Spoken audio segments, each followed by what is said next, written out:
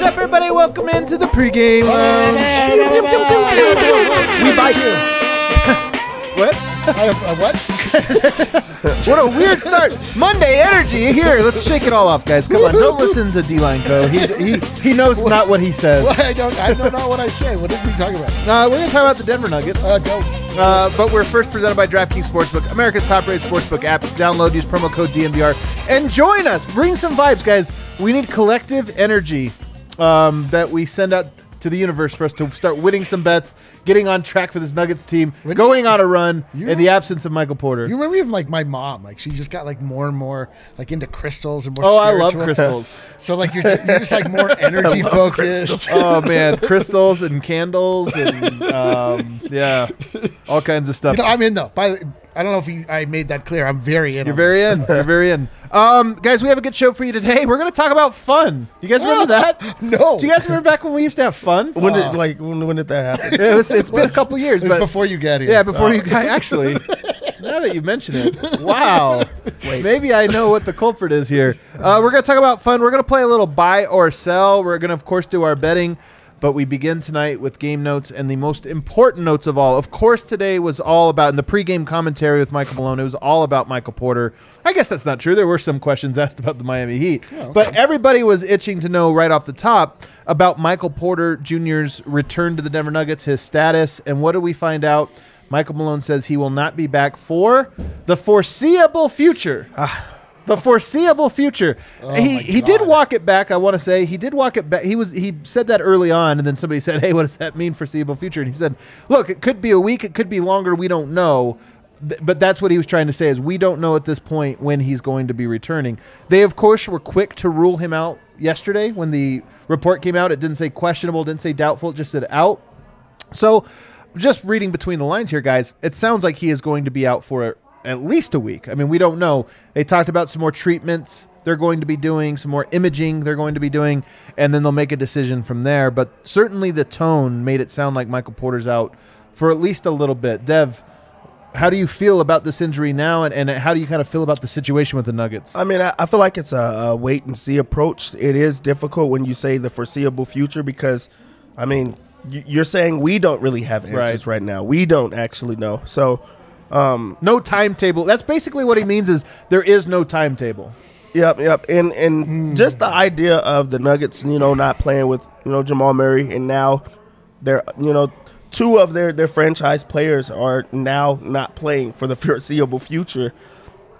There's not like a lot of positivity around it. You just want to hear something positive come about it. So I guess right now you just kind of have to cross your fingers and hope that, things weren't too bad. Yeah. It's worked for this franchise pretty well. Cross your fingers. So, can we get somebody that can foresee? Can we get Ariana? That you're into crystals, can you foresee? Well, yeah, the crystals are very unclear about this one. Very better crystals. They're not crystal clear, that's for sure. Clouded crystals. It's terrifying. I'm absolutely terrified by this. It's a knee. It's whatever. Like you're like, okay, it's his back. I'm terrified. And especially because it was his back. I mean, this is the thing we're all afraid of. You're right. I mean, there are a lot of injuries that could mean a lot of bad things, but the back with him is most especially interesting. Here's what I'll say. And we talked to some different people to kind of get opinions. What could it be? What could it be? This or that. It's almost too reckless at this moment to speculate. For sure. But, we can talk about our fears here, though. We could talk about our fears and our hopes. I agree, though, that it's concerning, and it does, more than anything, feel like he's probably going to miss the rest of this homestand at a minimum. Yeah. And maybe, who knows, a month, 2 months, who knows. But at least it's going to linger through a portion of the season where you look at it and go, the bench hasn't been great. All of a sudden, now a guy from the bench moves up, a guy from out of the rotation moves to the bench. Like, all of this stuff has an effect, and it's definitely concerning. Michael Malone had I would call it a somber tone. Every time I say somber now, I want to say sombord. I can't. The two words mean the same to me now. He had a somber tone in that he definitely was, hey, we got to support him, and he knows we love him, and we're all there for him, and this or that.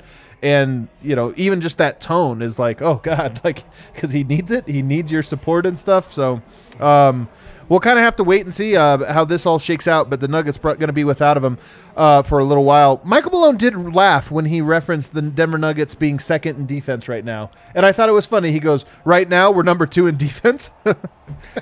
And I was kind of like, I don't know what's funny that he goes, it will be tested tonight because Miami obviously a good offense. I don't know what you mean by that, but at least it was a funny little moment of levity. I mean, it's funny because he's just not happy with any defensive performance ever, but all this team does is keep teams from scoring 100 points every single night, literally every night, but like 2. It's been a munder. Like, it's just munder. Like, they've been good at defense. I don't know what to say. Like, Aaron Gordon has made a really big difference, and Jokic has been very, fantastic. Very competent. Like, somehow he's leading the NBA in total defense. I mean, it's certainly like some sort of anomaly, but all the same, like, Jokic is not a joke anymore when it comes to defense. He sort of just has figured out how to be in the right place at the right time, the same way he has done on the offensive end. And he's like actually blocking shots and things. It's like, it's cool to see. So I'm not surprised, but I get why he laughed. I think the chuckle comes more so from the idea of it doesn't seem like we have much going for us. So for us to be second in defense, like, and it's just with anybody. I think that it's like, why can't we get everything going at one time? Why can't we have our offense going and the defense, or, the defense going when the offense is going? So, I mean, it's just kind of like let's just try to get it together. But I know that, like, looking at the season outlook and things are not looking right now. It's kind of like, I don't know how we're there, but let's just keep it up. We have a super chat for Dev already. Is that what you said? We want to know where they can buy your sweatshirt, Dev. You can buy it probably from Dev, right? Yeah. What's your price? Put DM Dev. Yeah, just DM me. My DMs are open. He mentions, and I actually agree with this, the team does thrive in adversity. That's been one of the traits over it. So, I mean, Dev, one of my questions coming in tonight is, Denver's down. Michael Porter, they haven't been great. Do you feel like, how do you think they respond to this one? Do you think they respond with just an incredible effort, or do you think this might be a little bit of a recalibration game? I feel like the first initial one will be a recalibration game, but also I think that you'll see more freedom on the court where maybe the offense gets to flowing. Just because you don't feel like you're having to make anybody happy, I think there will be times where it's like, okay, we have to make sure we give the ball to Jokic and try to go around that. But other than that, I think it's like going to be a lot more free-flowing. But with that being said, I think that it's a lot of guys having to step into situations that they're not, really used to. They haven't had to be the guy that takes the shots late in the clock or has to make isolation plays, or now somebody has to step into a playmaker role where they're, trying to create for other people. So I think it's just going to be people like not playing a whole lot that are now getting asked to be more minutes, which comes with way more responsibility, but it takes growing pains and time. I mean, the one thing that I'll say is that it's not like we've been getting a lot from Michael Porter Jr. so far this season, and replacing his production is not going to be that difficult. We'll find out. Well, I mean, we're not talking about a guy. We're not taking 30 points off the floor. We're taking like, you are taking gravity away though, and occupying a good defender. Tonight, Jimmy Butler would guard Michael Porter, but he's probably now going to guard Will Barton. So it's like, okay, you're definitely not wrong. I'm just saying it's not like we are at this exact moment in time. It's not like we're losing like when we lost Jamal Murray. Right. Yeah. It's not unthinkable that maybe a player or maybe a combination of players could step up to bring to you what Michael Porter Jr. has brought to us this far. And we've been very moderately successful. We're at 500. Who do you think needs to step up most? If you could name one guy, it's going to be Austin Rivers. I mean, he's going to be the one. Austin Rivers. He's the one that's stepping. He's taking his spot on the starting unit. Like, he needs to look like Austin Rivers in the playoffs and not Austin Rivers in the first part of the season. Like, if he is as unplayable as he was to start the season, like, that's going to be bad. I don't feel great if that's who we need to step up to stay afloat. He's done it, man. Like, I know he's looked. I mean, he steps up. Yeah. I know he's looked like garbage, but like, I also know that what we have seen him look like in very high leverage situations. So to me, it's not unthinkable that he could. It's also not unthinkable that we could start to see somebody like Marcus Howard start to come off the bench and maybe start actually getting some You're thinking of this question almost more as in like who enters the rotation, I think. But I mean more just who needs to now elevate their role. So maybe that means off the bench. But Dev, who's your guy? I mean, if you just go on Eric's side of this, a guy that has not played a lot that now is going to be able to play and make his case to get back in the rotation. Austin Rivers goes from being a guy that has been DNPs to now being a starter. You're asking him to do a ton and try to basically save his career in a way. Not to say that he was going to be done, but there's not many more things going for him right now, especially if he just sits on the bench in a very, very hurt Denver unit. So he's like the first guy that like comes to like mind. But also now Aaron Gordon has to step up offensively, which is a lot of pressure on him. A lot. That's what I mean, though. We can't expect that. That's like I expect more offensively from him than I do Austin Rivers. I think Austin Rivers is more limited as a scorer. Well, but he's been in his career a scorer. I mean, so is Aaron Gordon. We've just seen. I mean, you're not wrong. This is like difficult because we're talking about two guys that a guy that's shown that he has not been offensively capable this year, right, and another guy that has shown like his best place on this team is to play a specific role that is not as a scorer. And so both of those like propositions are very tenuous. Well, I think Denver's identity probably changes with this new group. And I think, so the first guy for me is PJ Dozier, who I suspect will be a starter tonight. I don't know if starters have come out yet. Usually we have like Voter or Harrison on this one. But, I don't know if PJ Dozier is a guy that has not played great, but he also hasn't played a lot with Jokic. Yeah. Now that he's there, I think Denver can actually be better defensively with him on the court, replacing Michael Porter. And then offensively, he hasn't been great this year, but now is a chance for him to play with Jokic and maybe get the ball popping a little bit. The other guy to me that has an opportunity here, and it's tough, Bones Highland. Yep. If you ask me, like, who do you have confidence scoring night after night after night? Not, like Austin Rivers can have a night, but every night I just don't see it. Which is funny because Bones Highland has played 3 NBA games. Of course, but it's skill scored set. 2 points Yeah, last it's game. skills. Well, he's not a lock to be there every night. No, I'm saying like a guy that I most feel like has a chance here. So Jokic can score every night. Will Barton, I think, can score every night. Monte Morris is another guy that needs to step up, but he can score every night. I think you needed one more guy that's like at least 10, 12 points a night. And Bones, to me now, becomes the most likely guy. Yeah. Whether he's playing with starters a lot bench or whatever, it's like, hey, his leash got a lot longer because it's like, we have no other options. We have to have scores on the court at all time. So I imagine his minute totals go up. His minutes per game go up, even on bad nights now, just because who else do they have? Yeah, I feel like this is his moment. This is what you work out for. This is the spot you want to be in. The second unit just continues to get smaller and smaller because guys are having to step into the starting lineup. So now it's looking like he's going to be the guy with the ball in his hands. He has to be the guy that creates. He has to be the facilitator and the scorer, which is what he was brought in to do. So right. It's a huge opportunity and moment for him. They did just come out with the starters. Okay. Jeff Green is stepping into the starting rotation. He's the most like Porter, but it's still like he's tired. So who's our backup 5 now? I mean, Zeke Naji, maybe that means Zeke Naji's in the rotation tonight. I mean, who knows? This is going to be a wacky night. This is going to be a really wacky. It's going to be a wacky. I think it might be wacky couple of nights. I think we might have a few nights that are wacky. Are we staring down the barrel of a wacky season? We might be staring. This might be wacky season. But you know what? We were joking about this earlier. Jokic leads the Nuggets to a win tonight against the top-ranked Miami Heat. I am going to be insufferable online on the Twitter sticks tonight. You better believe I'm going to be talking about MVP. I don't care if it's week 2.5. I like your pre. Like, I'm so ready. But I guess this is like that Michael Jordan clip. Like you're talking That's shit right. when the score is tied. Score, yeah.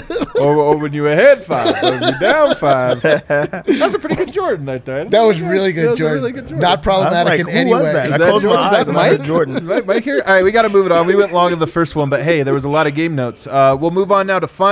And guys, does it feel like the Nuggets are having fun out there this season? No. You don't see that same type of excitement. You don't see the celebrations from the bench. And I know that's what, they thought was going to happen, especially with like Jamal Murray's like personality starting to come out. Right. Like, it's fun when you see it behind the scenes. This was like one of their better years behind the scenes where you're starting to see like recordings and maybe there's guys coming out with music videos and I don't even think it's that. I want to keep it just to basketball because there is a flow and a connection that you can foster. Sometimes I think you have to lean into it to be like, hey, it's this job, Eric, dream job being here. But there are times when it's not fun and it's like, and you kind of need the reminder. You need the like, hey, even the Are you not having fun right now? even the crappy. I'm not having fun right now. Even the crappy parts. You know, you need to be able to like celebrate and have fun. And I just feel like the Nuggets, for whatever reason, haven't been able to do that. It's been frustrations. It's been a grind. It's been a slog. Nobody's really like, you don't have a ton. Play the clip, Kale. We have a clip here from the most fun team in the history of basketball. I'm going to go ahead. Belong, honestly. Do you understand that, Chet? I think he's saying you're doing this wrong. Who? Adam? I'm not doing a good job? Well, you're not. They're not having fun. They're not doing it in the right way. So I think that he's scolding the chat. I don't know. I'm trying to figure out. Me? No, I'm talking about the I don't. I know. I understand. I'm okay. I'm shaming you in front of the. I know. I'm seeing that I on your can't face. be shamed. So this is not going to work. Wow. No. Here's the point, though, guys. Steph Curry is honestly the GOAT at this. As a teammate, celebrating other teammates' success. He's just the best at it. He kind of almost like. Sometimes it's almost performative how much he starts dancing when other guys do this. But guess what? It picks everybody up. It picks the spirit up. And, like, Otto Porter made that steal and three. I believe this. You guys don't have to believe it. He made it because the vibe was just too perfect to miss. But I'm saying, here's what I'm saying. That Warriors team, minus Otto Porter Jr., plus Kelly Oubre, was a miserable sack of shit last year. Sure. Because they weren't making baskets. They were winning basketball and making baskets. Like, if the Of course. There's a chicken saying, and egg effect here. Of course, if the Nuggets were like 8-1 or 9-1, whatever the Warriors are, you're right. It would be easier. But here's my point. we want more passes. Well, here's a great example. Do you remember the pass MPJ had to Yoke on the short roll? And then after the game, Yoke was asked about it, and he's like, yeah, he had two people on him. What do you want me to do? Yeah. I want you to celebrate like Steph did, like when Otto Porter hit the threes, where he acted like – because guess what? Otto Porter then – I'm telling you, he made that third three just on vibe. You got to pick up the vibe sometimes. Like, somebody needs to pick up the vibes. It's the same with Malone, I feel, has a little bit of this, where it's like, hey, you guys won tonight by this. Yeah, but you know what I didn't like? And you're like, it doesn't matter. Like, lean in a little. The team is at a funeral every single time they step on the court. Just pick up the vibe. This is my point. Do you think we're 9 games in. I think the Nuggets need to elevate their vibes. Is there something I can do? Well, you could stop trying to shame me. Because it's a futile effort. Why don't you just be shamed, and then I'd be done with it? Impossible. It can't be. Dev, you were nodding along. Unlike our co-host, Eric, you were nodding along a little there. Oh, man, did I just get a promotion? Yeah, but I really think that, I mean, winning, it really does cure all, and they have a lot of that going. But also, I think a little bit of it has to do with, like, expectation. And I feel like they feel like there is an expectation. They're, like, title contenders, and they're not playing like it. So it's not, it's not fun right now. With the Warriors, they didn't even make the playoffs last year, and they're starting to see that success. So it looks fun. Same with Phoenix before, last year. Everything started to look really fun in the bubble because they don't have those expectations. When the Lakers do it, everyone's upset. Right. Everyone is just mad, but at least they try it. Yeah. So I feel like the Nuggets have to get back to playing without that expectation. And every other year, Jokic has talked about that. I think right now it's a lot of pressure on him to play so well, and everyone else is just trying to, like, buy some time. So until they get back to playing that winning style of basketball, I think it's just not going to be there. I wonder, I wonder what not having Porter on the floor is going to be like. If it's going to lift a little bit of a veil. Like, he's been, like, kind of a bummer this whole year, Michael Porter Jr. Like, he's had, like, he's in the wrong place. He's the team's relationship to Michael Porter as well. I don't want to put this all on one guy because this is kind of what I'm getting at is it just seems like not all of the guys really totally they get more frustrated with his mistakes than anyone else, and it's a two-way street. Like, I don't just there is something to. I think Jokic is a little bit more like a Kobe type in the many ways than he is to a Steph Curry, personality wise, where he just expects everyone to be on his level. Yeah, and he's just he could be a little bit of a grouchy, guy sometimes. But I feel like there's a little bit of responsibility. Maybe it's not on Jokic, but just on this team to find the celebrations and the little things. I mean, they are the second best defense. But that should be like an awesome thing. But isn't it funny that you're saying that it's potentially a negative thing that Jokic is more like two of the most successful, most champion-laden basketball players of all time? Well, you know what's funny? Maybe everyone else needs to just and maybe they're not supposed to be having fun. Like, none of those Kobe teams ever had fun. I think Jordan was fun though. Well, he was having fun. Kobe was more. He took it to a whole other level where it was like nothing else. But maybe these Steph guys Curry's also won 3 championships. But you're right, 73 games. So you're right. Like, working here is a misery. Like, you just show up and it doesn't matter about if you're having fun. You just do your goddamn job. You tell people about the Nuggets. Eric's on one today. Yeah. Really on one. I don't know what's going on, guys. It's Monday. Are you drunk? I should be drunk. I will be drunk. This is my promise to you, my co-host. All right, let's play a quick game here of buy or sell. Ooh. Buy or sell to preview some of the trends that are happening around the NBA. Look at this. Buying Adam, selling D-line. That's appropriate. Man. Very appropriate. No, this is, I'm looking at you and seeing in the reflection of my eyes, down. Guys, I'm going to start with Dev on this one. Let the giggler grab some composure. The Nuggets, number 2 ranked defense. We've referenced it several times. Are you buying the Denver Nuggets now as this great defense? I'm buying it. Wow. I'm buying it just because I feel like that really has become their identity with them not having as much offense. And I think it's really smart of them to do, because you can't go opposite of what's working. If you're just trying to like do everything offensively but you have no defense, you're going to still, bottom out. And we've seen that in years past. So right now, for them to have so much emphasis and for them to put so much money into like Aaron Gordon and Jokic having so much attention on him, like becoming a better defender. Then they have PJ Dozier, who just steps in and does things. Will Barton's a great defender. It's a lot of defenders that are under the radar that are like they've put a lot of energy into that part of their game, and we're starting to see it right now. And their offense isn't working, so they have to have it on one thing. So I'm buying.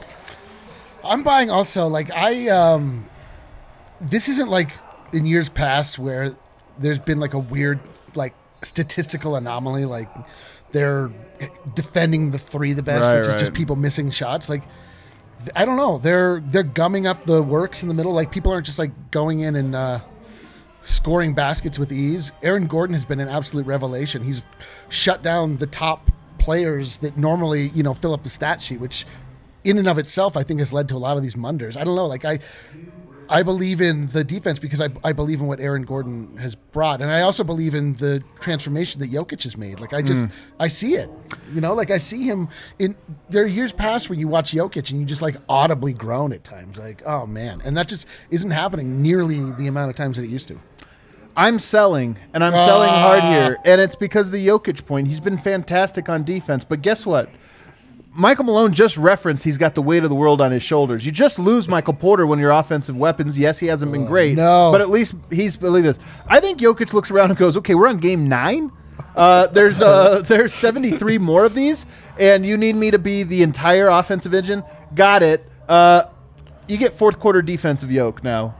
Quarters 1, 2, and 3, I just don't know if you can do it. And like, I think it's a realistic thing. First of all, I do think Denver's run a little hot defensively. Like they've just been so fantastic, but Yoke won't last another 2 months being the best defensive player, the defensive anchor and offensive engine. I don't think that it's like really been him mostly, though. I think he's benefited from what a lot of other people are doing, from the perimeter being more difficult to penetrate than it's been in the past. He's been so locked in, though, on that. He has been. He has been. I'm just saying, like, I don't think that we are seeing like extreme effort from him that was going to lead to him being worn down. He looked dead tired in that last game. There was a stretch in that last game where I was like, man, he looks dead. No doubt. But I don't think that's necessarily coming from the defensive part. Like, I don't think that there's much he can let up. Like, I know what you're saying. Yoke needs to play like 35, 36 minutes right now, probably for the next week or two. And to do that, I'm sorry, you just have to. I mean, you know how it is, Dev. You coach up to a game, they're always 40-minute running clocks. If you got like 2 subs and you're like, okay, cool, I'm going to get a break in the first half, second half, play a little hard. If you show up, there's no subs, it's a tough team, you're like, we're going zone. I'm not running down court unless I have to on certain possessions. Like, you pick your spots. And I just think Yoke is the NBA equivalent of that, where he's like, I have to pick my spots on defense right now because I have to do everything on offense. I think he can. I mean, I don't think if the question is, are they going to remain in the position that they are now? Right.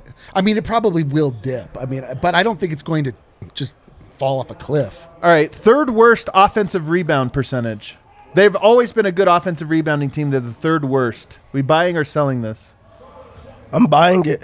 Really? The reason I'm buying it is they're not getting offensive rebounds and they're missing every single shot. Like, what happens when they start making them? It's going to have to go lower. Okay. So I just feel like I have to. Dev's a goddamn mathematician over here. Yeah. That's pure logic. I'm going to buy it also because that second unit cannot get an offensive rebound for any reason. Well, that part is for sure. A lot of these stats are actually heavily influenced by the second Los unit. Dos Verdes cannot guard the rim and they cannot get rebounds. They just kind of float around and are just kind of obstacles. It's tough. Selling it. I'm opposite you guys What the today. hell? I'm selling it. Denver's a great offensive You go first team. next time. Denver's a great offensive rebounding team. They haven't had a great emphasis on that. This has been weird. I think Denver goes to their security blanket, which is back to what has worked for them in the past. Offense is going to go up. Defense is probably going to sag a little. Last one, guys. They are 25th in turnover percentage, meaning only 5 teams have worse turnover rate than they do. Are you guys buying or selling this? I'm going to buy it. I feel like right now their offense is going to be televised. That they have to go through Jokic a lot. And I feel like he's going to take chances just because he's going to see a lot more double teams. And guys are going to have to create more space or to try to get open. I just feel like with so many guys out right now and just a big part of their offense, it just brings more focus on Jokic. And then I think guys are going to try to force feed him the ball to try to get their offense going, and it's just not going to work. So at least for a little bit, and then I think it'll open up. Yeah, man, I'm selling that. Monte Morris is going to continue to give up 4 turnovers a game. Please, Jokic is going to continue to turn the ball over like he has. No, they're forcing it in a lot of instances. A lot of it is because they haven't been able to rely on the outside shot at all. So Jokic is trying to feed it inside to make something happen, making weird passes that just aren't there, which is so uncharacteristic. Jokic's best passes are almost always inside out, not usually the he can do both obviously, but that's why he's turning the ball over. I'm selling that shit. That's not happening. I'm selling it as well. What? I think there's a more clarity. We're on the same page for this one. I think there's more clarity about what it is they're trying to do. Less. I think they go back to basics, and that means fewer turnovers. So yeah, I'm with you guys. All right, last segment. We got to fly through some bets here, Dev. We do have a super chat. It comes from Scotty. Says, "Remember the time Adam quoted pout pout fish? Of course. How could we forget? He's a pout pout fish with a pout pout face. He spreads the dreary rays all over the place. Seems like a good message these days. I would love if Malone dropped a pout pout fish reference. Scott, are you talking about Adam? Oh wait, for me? I'm being the pout pout fish. I don't think so. I'm just shaming you again. For my vibes? Jesus. This is a setup. Eric set you up. So it is a Nuggets setup. come into the game as 1 point underdog, 1.5. Don't ever tell me what the chat say. I'd never read the chat. Kel, never tell me the chat. So a big thing about this is 2 of the best defensive teams in the league. 203 is the over-under. 203. That's really low. That is so low. A near double under. But also, we just seen that last game, and they only got to 180. That was insane. I think it's just going to be some growing pains. I really do. I'm not high on the Nuggets in this game. I really ain't. And on top of that, Jimmy Butler is playing MVP basketball right now. So is Jokic. For sure. It's a great point. It's a really good point. It's multiple guys over there. It's multiple guys. So I'm not high on the Nuggets. One guy Jimmy, another guy's Butler. What I'll do for my lock of the game, I'll just go straight into it. I feel like there has to be a guy that steps up for Denver. I'm going to go with Aaron Gordon. You have to have him on the court at all times that Jimmy Butler's on the court. Points, rebounds, assists? Points, rebounds, and assists. And it's pretty low. It's not 18 and a half. 18 and a half. I really feel like he's going to try to score. He has to score. He's now hitting the three-point shot. Okay. He's going to grab rebounds. And there's also another fun one, his block. I think that he's going to get a block. He only needs 1. And it's that is minus 115. That's a fun one you could get on. But I think that this is an Aaron Gordon type of game. Okay, I'm in on that one. It's one block, so if it happens, we're going nuts. We're going big nut. Big nuts. I can't wait. This big nut. Is that a manscaped for you? I guess so. I still like Jokic 3-pointers. I give this out all the time. He hits more often than not. He only needs to hit 2. Last game was a game that he didn't even need to draw the defender out. But he still shot 4 times. He just only hit 1. So I don't know. To me, Jokic shoots about that 40% range. So, if he'll hit 2 tonight, of course he'll hit 2. He's top human. You don't have a parlay for us? You want to do a parlay? All right, let's build this parlay. Well, you gotta go quick. All right. Okay, well let's single game parlay. Single game parlay. All right. I like it too much. See, this is a terrifying one. Okay, let's start with the under. 203.5. Under 203.5? You think it'll go over? I thought we were thinking Mundertown, USA over here. Man, I don't like I don't like this already. You already don't like it? Yeah. All right, let's leave points out of it. Okay. Let's leave points out of it. All right, let's go Jokic points, of course. Okay. Which points are we doing? Let's not do the over-under. Let's do it where you can actually just select the points. Let's go like 20 points for Nikola Jokic. 20 points for Jokic. Okay. I'm going back on his threes. 2 threes for Jokic. Okay. Or actually, we can just say one. 1 3-pointer made for Jokic. Okay. Then let's do. What else do you like? Jimmy Butler. We can leave it an easy one. Little 2-piece parlay. All right. That's not great odds. Minus 210. But that one feels like at least it's gonna hit. Like It does feel like if you're hungry for a win. All right, everybody. Thanks for tuning in. We will be back in the post-game lounge. Hopefully, it's a winner's one. See you Let's then. go.